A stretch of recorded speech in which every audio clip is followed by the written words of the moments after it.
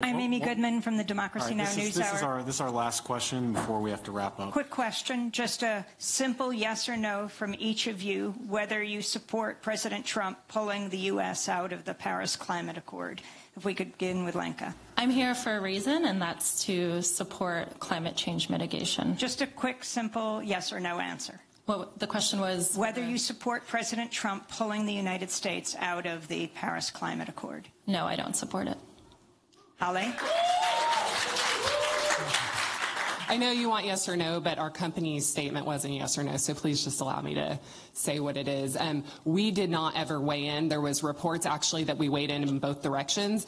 Our opinion was that it's up to them. There's a lot to decide, but whether or not the U.S. is in the Paris Climate Agreement, we will continue to work on low emissions technologies for coal. And you personally, Holly?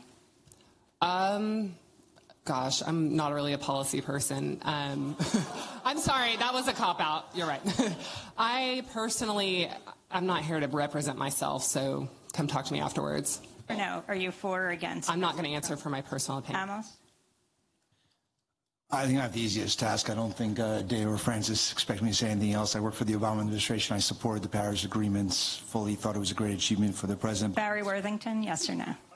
There's actually two answers. The U.S. Energy Association did not take a position before the president pulled out of Paris. As soon as he pulled out of Paris, we issued a statement saying that he should renegotiate Paris. From my own personal standpoint, the answer is yes because of the reasons I laid out. We're achieving the emissions reductions goals without having the regulatory burden. We're doing it for other reasons. Francis Brooke. Thanks, Barry. And now we're going to go to closing. No, Francis, from our I'd like speakers. your response. Can you? We're not. Just two more people. Simple question, just yes or no. I mean, pretty clearly, we both work for the administration, so that's who we're here to represent, and it's not going to change anything. So we're going to go and through David closing Banks, now. Your final question. So we're going to start with yes Barry Worthington. He's going to close for us. David, any answer? I work for the President of the United States. So is it a yes or a no?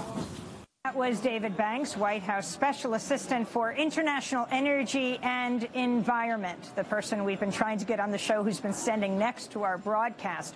Before that, Francis Brooke, policy aide in the office of Vice President Mike Pence. Of the four corporate representatives pushing nuclear, gas, and coal, two of them said they were, well, Lenka Kohler of New Scale Energy and Amos Hochstein of Tellurian disagreed with Trump pulling the U.S. out of this climate agreement. Holly Kretka of Peabody wouldn't say, and Barry Worthington of the U.S. Energy Association agreed with President Trump's withdrawal.